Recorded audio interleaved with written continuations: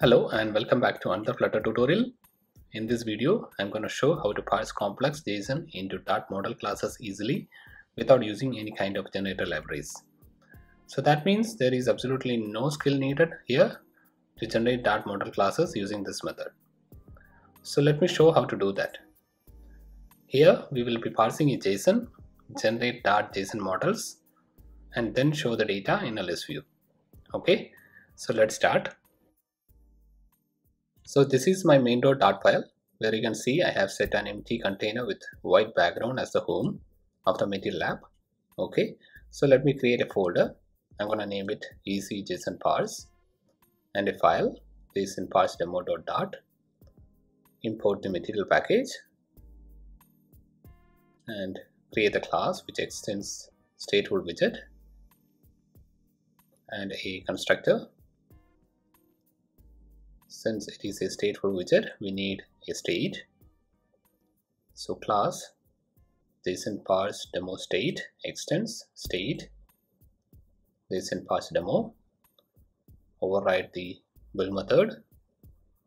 So let's return a scaffold with an abba. Let's set the title as json parse demo. Okay, and return the state. Now let's go back to the main.dart file and replace the home with the class json parse demo. So let me import that. So set it as home. Okay, so there is a screen. Alright. Now let's go to the internet and grab some free service. So if you go to jsonplaceholder.typicout.com,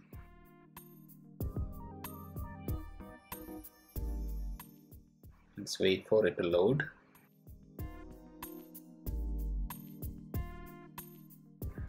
So if you scroll down, you can see some of the sample services. So I'm gonna use this one.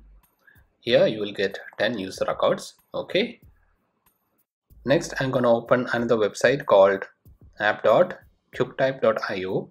So what this website does is it can generate JSON model classes from the JSON string you provide.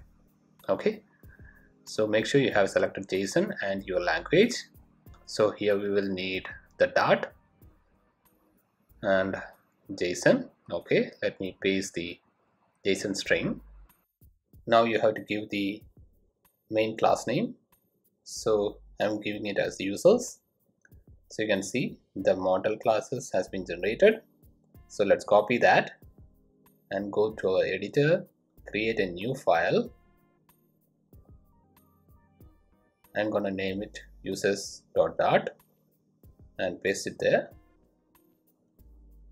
Okay, so that's the model class for our entire JSON. Okay, so that's how you can use it.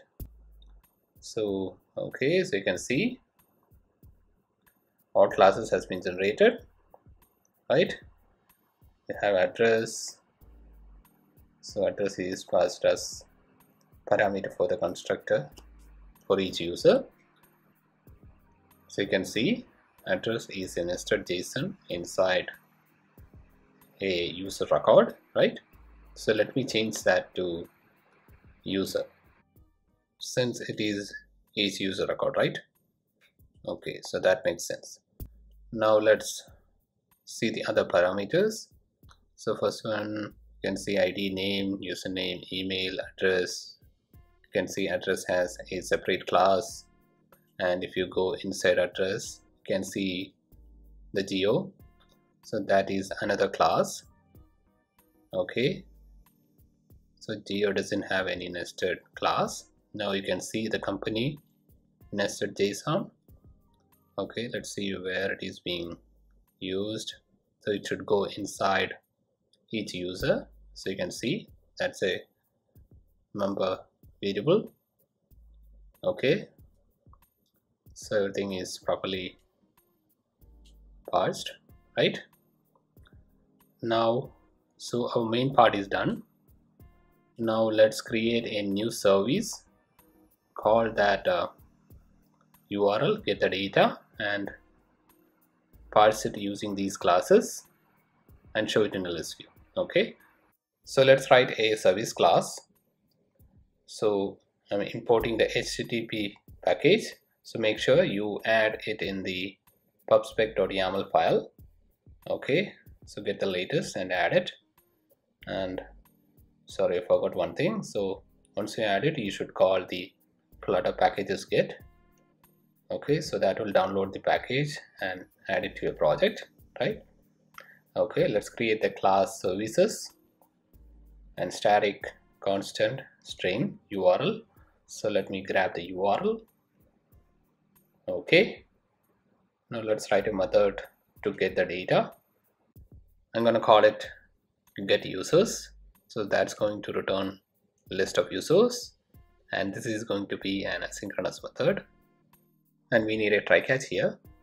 So if there is some exception, I'm going to return an empty list of users, but in real case you need to catch the errors and return the appropriate error. Okay, so I have made a video on how to properly catch errors in Flutter. I'll be providing the link to that video in the description, or you can just click the I button on the top right of this video to watch that. Okay, so let's get the data from the URL. But you can see that there is some error, right?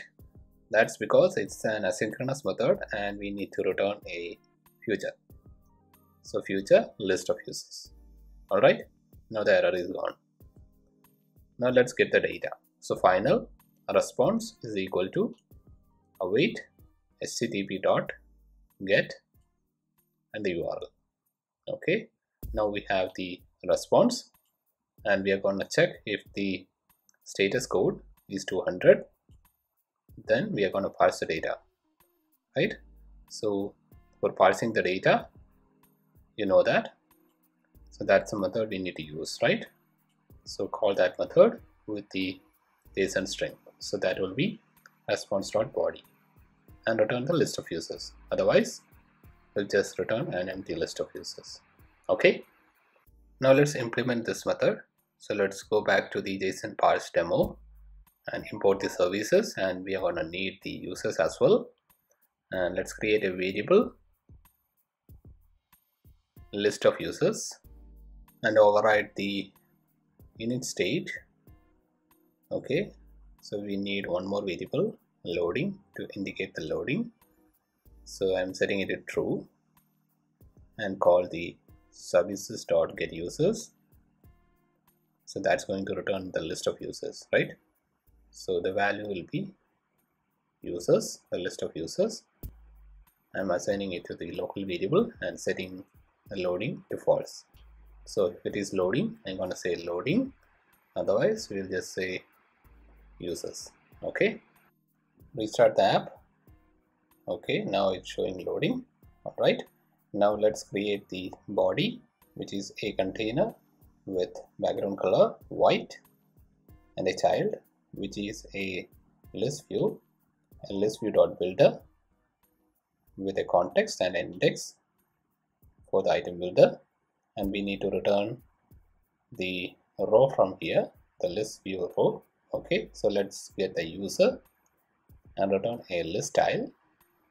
List style will have a title. So title, let's set it to user.name. So you can see that each user has a name, email, right?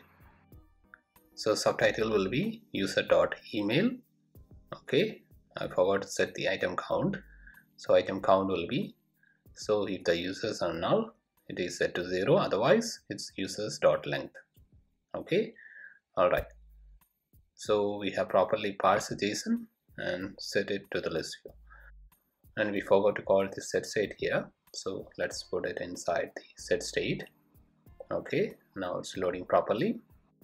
Cool. So if you go to internet and search for JSON to Dart, you will get so many links that are providing this service, from converting JSON string to Dart classes. So you can use any of those, whichever you find comfortable with. Okay, these kind of services makes our life much easier, right? So make sure to use those. That's all in this video. Please give a like if you find this video useful. One like and share is a big support for me to grow this channel. Please subscribe and hit the bell icon for notifications. Thanks for watching and see you in the next video. Until then, bye.